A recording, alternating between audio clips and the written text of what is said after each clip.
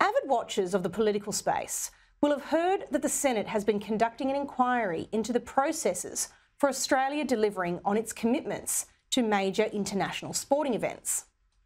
Tonight, I want to share with you a special investigation I've conducted. It's sparked by the work of that inquiry, and it demands answers to some very uncomfortable questions at the highest levels of government. Let me explain.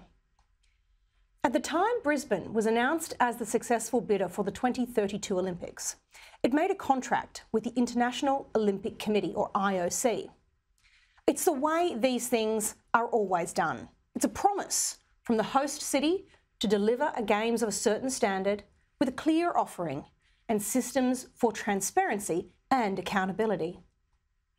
And the announcement made by the Palaszczuk government at the time of the bid was consistent with those standards, to have a transparent Olympic coordination authority, independent from government. The IOC held up its end of the deal. It put all of its standards on its website for all to see. That Olympic Coordination Authority was to deal with the whole gamut of issues involved in organising the Games, including the vital issue of infrastructure. Now, let's face it, it's the infrastructure piece that presents the biggest risk to a successful Games. It's those critical matters like, will the venues and transport connections be built in time? Can the taxpayer afford this? Does it represent value for money? Are we building quality community infrastructure or just white elephants?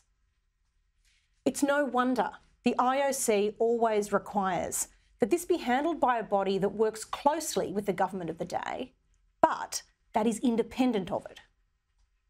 So it was a big surprise to find on the 14th of March this year that Palaszczuk government had taken the responsibility for infrastructure away from the Independent Olympic Coordination Authority.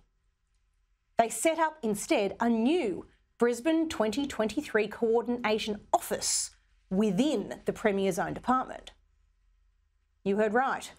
Olympic infrastructure went from independently and transparently arranged to being so politicised that it's in the Premier's own office. This move, which just doesn't sit comfortably with the agreement signed with the IOC to get the Games, was considered by consulting firm Deloitte at the request of the state government before it was effected. It was a contract that Deloitte is at pains to point out was awarded to them in a competitive tender. And for the bargain price of around 700,000 taxpayer dollars, not sure how competitive that is, Deloitte produced a rather brief report telling the government exactly what it wanted to hear, that it was fine to shirk its commitment to the IOC about transparency around infrastructure and instead set up the Brisbane 2032 Coordination Office in the Premier's department. Now, we don't have a copy of that report. It's not public, so, very transparent. But the Premier's press release cites some parts of it. Her press release says the Deloitte recommendation recognises the state government's existing expertise in delivering infrastructure and recommends the Coordination Office for its ability to cut red tape and avoid unnecessary bureaucratic double-up and costs. Now, we all would love less red tape, but let's think about this. State government expertise. I don't think this government can point to a single project that they have delivered on time and on budget. And they have form for trying to cover up cost blowouts, just like they did only a few weeks ago with the $2.4 billion blowout on the cost of building 65 trains. Now, just reflect on that. That's not the total cost, by the way. That is just the blowout on the cost of 65 trains. And check this out. The government Olympics issued a request for tender in April of last year, and in May of last year we were awarded that contract. And how much were you paid for that advice? The original contract for that, Senator, was some $428,000 from memory. Yep. I stand to be corrected. And you can check that when you get home. Thank you. If it needs to be updated. And then there was a final contract that was negotiated that took it up to just over $700,000. So, just to be clear, on the basis of those numbers, there was a blowout of some 68% on even the contract to provide the advice about how the state government was so well equipped to deliver on time and on target and wouldn't need any of that pesky red tape of transparency. Truly, you couldn't make this stuff up.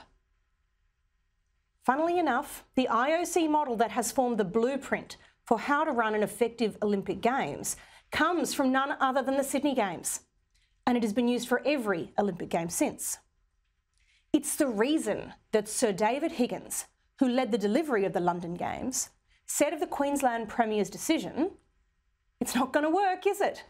You've got to have a clear brief, proper governance and an independent board so that it can work with the various sporting bodies and the IOC." That means the very first Olympic Games to ditch the best practice model followed at every Olympics since Sydney is Brisbane.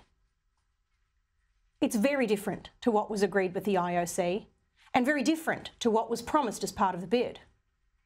And here's the kicker. Deloitte admitted before the Senate committee that it didn't even get legal advice about the implications of departure from the agreement with the IOC. So the bargain-priced advice given by Deloitte hasn't even contemplated the risk that Queensland's taxpayers might be legally exposed for penalties for the move that they were so eager to recommend. There seems to be an awfully tight relationship between Queensland Labor, the IOC and Deloitte. Indeed, Queensland Labor seems addicted to the big four consultancy firms, with LNP leader David Crisafulli observing they spend around $234,000 a day on them. And in April 2022, the IOC announced a decade-long 5-game partnership with Deloitte as, quote, the Olympic partner. Now, according to Deloitte, that means that Deloitte will apply its deep expertise in management and business consulting to help enhance and secure the IOC's digital ecosystem supporting the Olympic movement. So given that relationship, you might think it interesting that the CEO of the organising committee, appointed using a completely separate and totally different process, everyone's at pains to point out, is none other than former CEO of Deloitte Asia Pacific, Cindy Hook. Now, at the time she was appointed, Ms. Hook wasn't working at Deloitte. So in a formal sense, that box of propriety has been ticked. But she'd only left a short time earlier, and left from a company with a special commercial relationship with the IOC. Now, I'm not saying anything untoward has happened here. We simply don't have the transparency to be able to say. But the public perception of it just stinks. And there's a responsibility to avoid perceived conflicts of interest, and not just actual ones.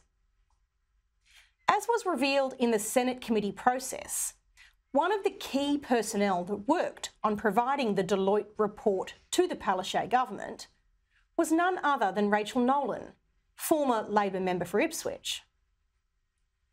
It was revealed that she has been a special advisor to Deloitte for 12 to 18 months, according to the evidence given in the Senate.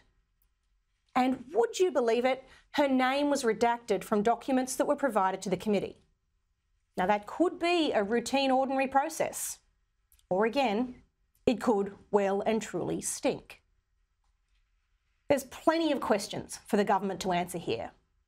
Why are former Labor MPs being commissioned from the big firms to provide advice to the government, telling it to ditch their contractual obligations without so much as getting legal advice? Is Rachel Nolan still on the team advising Labor for the Olympics? Why are Labor so keen to exclude Olympic infrastructure from transparency measures, even at great risk to the delivery of an on-budget, on-target Games? And why are Queensland Labor being so cloak and dagger about it? Why wasn't the Auditor-General consulted on the wisdom of this move?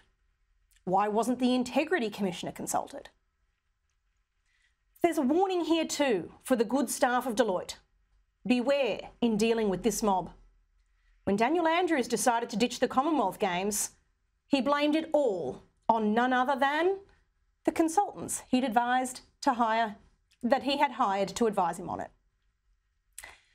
And if there's nothing to hide here, then why hasn't the government been comfortable with a transparent framework for organising the Games, including its infrastructure?